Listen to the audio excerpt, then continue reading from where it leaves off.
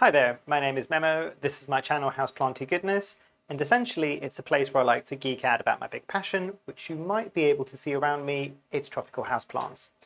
Now today I want to talk about a really cool philodendron, so an aroid, that I've relatively recently, probably about a month or two ago, added to my collection. There was a bit of a story behind what happened to it, and then I ended up having a second one. So let me pick up the plant and I will show you what I want to talk about today. So the plant I want to talk about today, if I bring it up, you might be able to see this newest leaf there, is the Philodendron plowmanii. So a very cool plant in terms of morphology of the leaf. It's got ruffled leaves, slightly pillowy. You might be able to see it's picking up some of that silvery sheen. If I tip down the older leaf, you might be able to see that a bit more clearly. Yes, you can see that hopefully a bit more clearly there. But the other thing that makes this a bit more unique, and I'm hoping it might come up on the camera there if I bring it in really close. Yes, there you go. You can see it's got very cool ruffles on the petioles.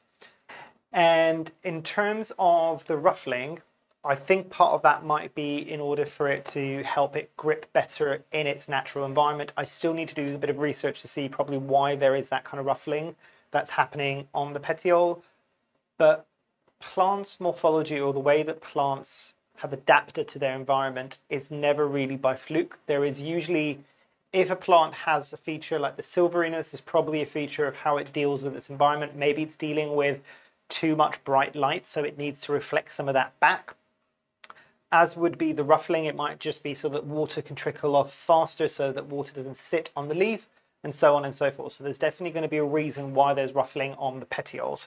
Now the story that I wanted to talk about, and both of my plowmanii are in Lechuza pond, but when I'd originally got this plant, neither one of these two leaves were the leaves that it came with. It actually came with a leaf that was slightly larger than this newest leaf that it has.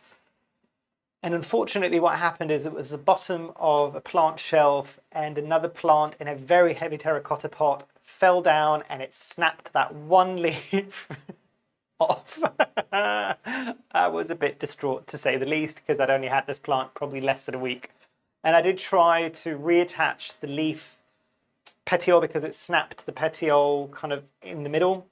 And I tried to attach one part to the other and wrap it up with some plants, kind of cellophane, I don't know what it's called, but it's essentially what you might use to graft plants, because people were saying it might take, I know that when something cuts off at the stem, you can reattach the stem and it can reconnect. I wasn't finding a lot on the petiole. I don't know if I did it correctly, but that leaf truly declined and died off in a couple of weeks, unfortunately. You might be able to see there is another little growth point there, and hopefully that is coming up on the camera. But that's essentially how this started. It was literally a stump for a very long period of time. I did leave a bit of that petiole that was still snapped off, even after the rest of the leaf had died off, on there, because it was still green. It could still photosynthesize to a certain point. I pulled back on the watering a bit, and eventually I did get a new cataphyll, and then I got a new petiole, and then I got a new leaf, which was this one. And I was quite impressed that it came in quite as large. I thought it was going to revert back to a very juvenile form, but you can see already by the second leaf, it's kind of almost the same size as the original leaf that I bought this with. Now, what happened was, at that point, I was just like, oh, this might die, and it's such a shame, and I finally found it, and I'm just like, let me see if I can find a replacement for it, if not. And I actually did find a secondary one, which was around the same price, because this one was really affordable, and I snapped it up as soon as I found it. So let me show you the second one that I bought. So this is the second one that I did buy. You can see this got less of the silveriness on the leaves. Some of the newer leaves that came up in my care, and I'm trying to find which one came up first. It would have been this one. So it still had some of the ruffliness, and it still has a tiny bit of the silveriness there. This, I think, actually this was the second leaf. Yeah, this was the second leaf. It's kind of growing a bit weirdly. This was the third leaf, and you might be able to see the other trait of this plant. It is a crawler, so very similar to the gloriosum or the passasanum. It grows along the soil line, so it will only ever reach so much of a height. Now, I've had mixed findings on this plant in terms of, is it a crawler or is it a climber? Some websites will say that it's a crawler, some websites will say that it's a climber. I'm not entirely sure. At the moment, I'm growing both of them as crawlers. You can see this one does have a different cataphyll that's coming in. This cataphyll is slightly different. It might just be a slightly more mature one than the other one, but I'm pretty sure both of them are Pastazanums. This original leaf, the person that I bought it from on eBay were saying that this was a rescue and it did have some pest pressure, so I did treat it again, even though they said that it was completely fine, just to be on the safe side, but I've not really had any pest pressure on these plants. As I've mentioned, both of these plants are actually in Lechuza pond, and they're both doing really, really well. I will water them. I don't have them with a reservoir. I used to have them with a reservoir, and I don't think they did as well. So these are ones that I have outside of a reservoir, and I just water them normally as I would if they were in soil. But they've really not been particularly fussy plants. Not really. This is almost, for me at least, it's been almost as easy as the Gloriosum. And I know Kaylee Ellen just did a video recently, and I think she was talking about the plowmanii as one that doesn't ship particularly well. Both of the ones that I got weren't in too bad of a shape. They did take a while to bounce back. The leaves didn't drop off. As I said, I lost a leaf on the previous one, but that was my own damn fault. But they kind of grew quite nicely after that. And I think that's kind of echoing what she was saying. It might have a bit of a stressful situation when it's being shipped, but after that, it will grow quite happily, and it is a very, very beautiful plant.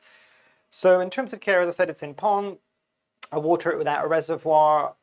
I've kind of estimated in my environment that it's roughly every 5 to 7 days that the pond will dry out, and I'll leave it for an extra day of it being dry and then water it.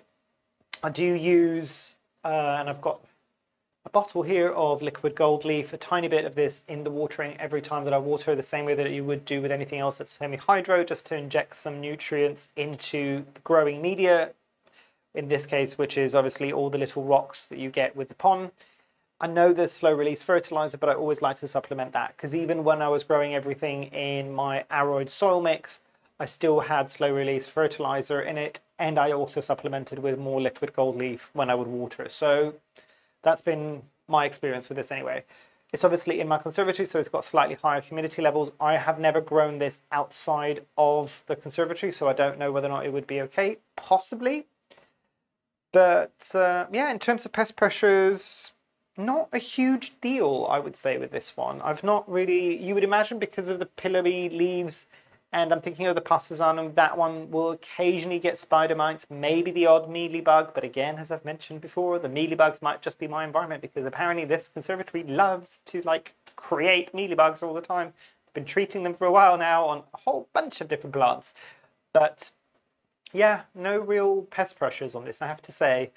Bright and direct light, as with most Philodendron, that doesn't change.